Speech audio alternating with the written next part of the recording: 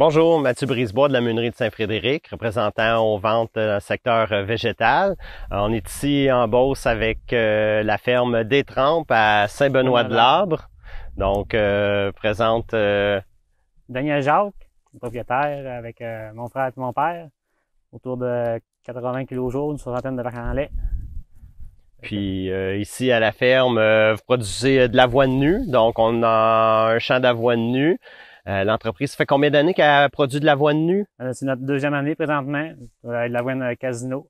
L'avoine Casino. Puis l'objectif principal, vous, c'est sûr, de la paille pour la litière et puis aussi pour l'alimentation. Animale. OK.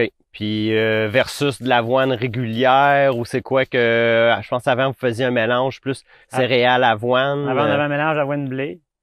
Puis là, ben l'avoine nue est plus forte en protéines, plus forte en énergie, fait que ça baisse nos coûts d'alimentation puis une meilleure efficacité à l'étable.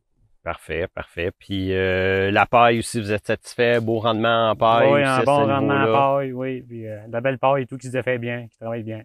OK. Puis, tu sais, sur de l'avoine, on connaît, ça a des belles particularités au niveau agronomique, donc ça se cultive bien, ça pousse bien dans plusieurs endroits, que ça soit dans des petites baisseurs, ces choses-là. Ça a une fertilisation aussi pas trop demandante en niveau, justement, d'aimants fertilisants.